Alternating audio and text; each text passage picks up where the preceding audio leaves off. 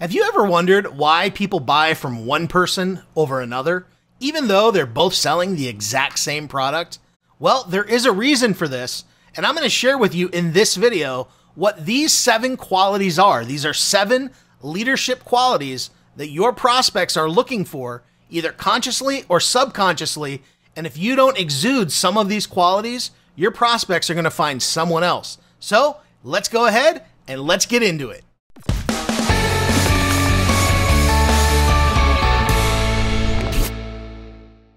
All right, well, my name is Mark Harbert, and if this is the first time that you are on my YouTube channel, make sure you hit that subscribe button and hit the notification bell because I put out videos on a regular basis, and I want to make sure that you get access to them. All right, so let's go ahead. Let's not waste any time. Let's dig into quality number 1.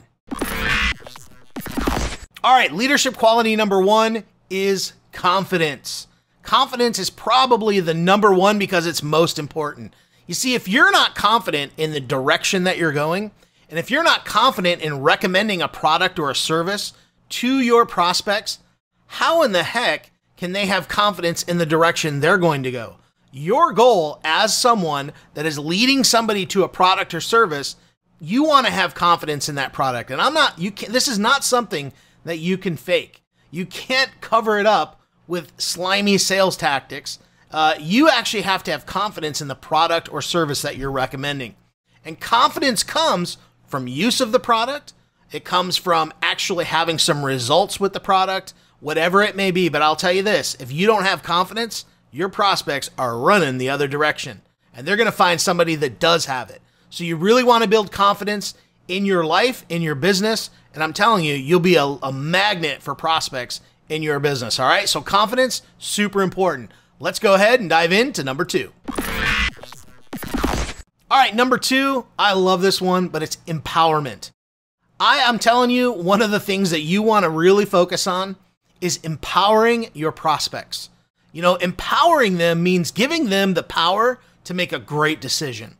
And this happens by educating your prospects. It really happens by not looking to make your prospects dependent on you, but empowering them to go out and build something amazing for themselves, no matter what their goal is. Okay, it could be build a business, could be lose weight, could be focusing on a project of something that's very important to them. No matter what it is, but empowering people to go out there and be self-sufficient and go out there and actually make something happen. So for me, I do that through education, and what I believe one of the best ways to do that is through educating your prospects so that when they go to make a decision, they're making an informed decision.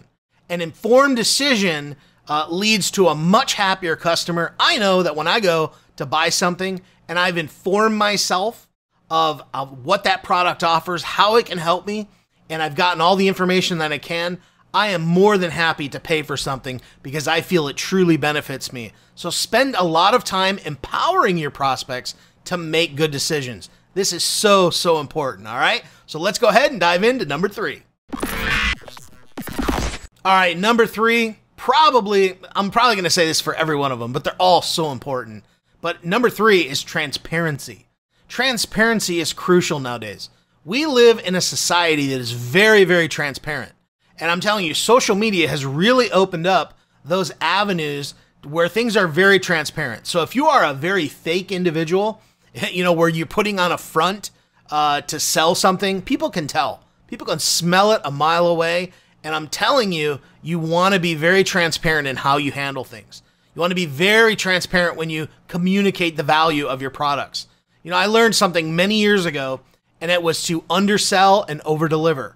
I'm telling you, if you oversell and underdeliver, you will not meet the expectations of your prospects. And that is one thing you want to do. So really focus on being very transparent about something. You know, if you're in a business opportunity and you're going out there and you're looking to bring people up, on board with that business opportunity, make sure that you're transparent. Make sure people know it takes work. It takes work. It's not going to come easy, but if you're willing to put in the effort and the time, it can help you.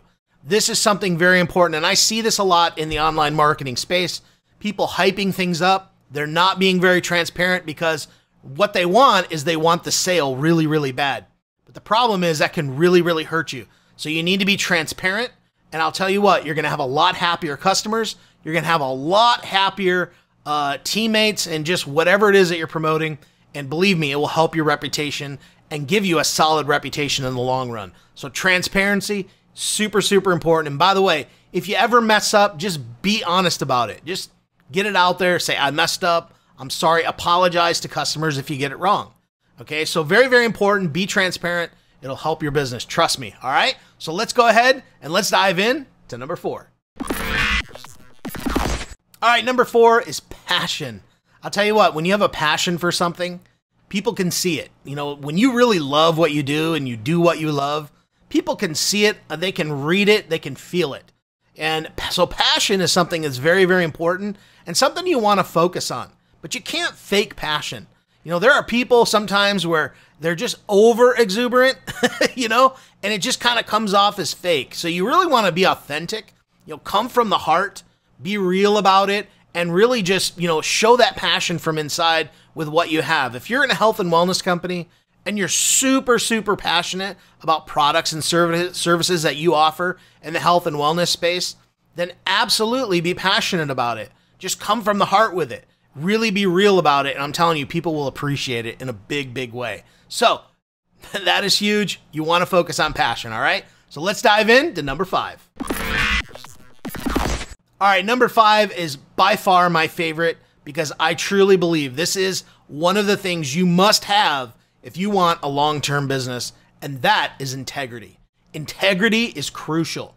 Integrity is about, I've heard this definition one time about integrity, and it's always stuck with me. And integrity is doing the right thing even when no one is looking. To me, that is so crucial when you're building a business, is that even if you have the opportunity to get away with something, you still don't do it because you have the opportunity to do what's right. So integrity is very important, and integrity will seep into every aspect of your life. Because if you don't have integrity in business, you're not going to have integrity in your personal life. And you might be able to make that argument with me that you can do it, but I'm sorry, that's just not the way it is. You can't just do one thing in one part of your life and not do it in the other. It's just, that's not the way it works. And believe me, it will seep into other areas of your life.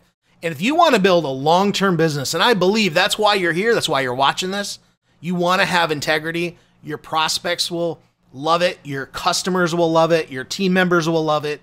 And I'm telling you, it will take you very far in business. So integrity is absolutely crucial to the long-term stability of your business. All right. So let's go ahead. Let's dive in to number 6. All right. Number 6 is authenticity. Now, this kind of comes into integrity and some of the other ones we've talked about. But authenticity is what it's all about. Don't try to be something that you're not. Just be yourself, come from the heart, let people see the real you, let yourself shine. You are very unique in who you are, and let that come out. Be unique. Just God created you in a way to be very, very unique, and that is something that you need to let shine, okay? Be who you are, be what God created you to be, and I'm telling you, when you're authentic in that way, it draws people to you. Very, very powerful. These are some of the things that prospects subconsciously look for. And whether they realize it or not, this is what they're looking for. They want people who are authentic and people that they can connect with. And I'm telling you, if you can really be that authentic person, you're going to attract people in droves. And people don't always have to agree with you, but as long as you're authentic, they can respect that. And I'm telling you, it will really draw a lot of people to you. So always focus on being authentic, all right? So let's get into our final one, number 7. Okay, let's dive into number 7. It's patience. Patience is so important. And I have found in my own life that having patience with customers, with clients has gone a long way. Because patience is realizing that not everybody is at the same level that you are. They may be at a higher level than you. They may be at a lower level than you. Everybody is at different levels and at different parts in their journey. So patience is something that's very, very key. And patience is understanding that everybody's in a growth process. You're in a growth process. The people you work with are in a growth process. Your customers are in a growth process. So having patience and understanding that is very, very crucial to not only being able to make the best of every situation, but it's also being able to look and see the best in your teammates, in your customers, in your prospects. And I'm telling you that patience will go a long, long way. So these are 7 leadership qualities that you can really build into your business. I'm telling you, they are things that your prospects are looking for. And if you can implement them and develop these skills in your life, you will have a long-term business that will last a long, long time. All right, so there you go. What do you think? Did you enjoy those? Did you get value from those? What are some other qualities that you think are important to building a long-term business? What are some other qualities that you think leaders should have? Do me a favor. If you're watching this on YouTube, put it in the comments below. If you're on my blog, comment and let me know what you think some other qualities are. I'd love to know. All right, we'll see you in the next video. Bye-bye.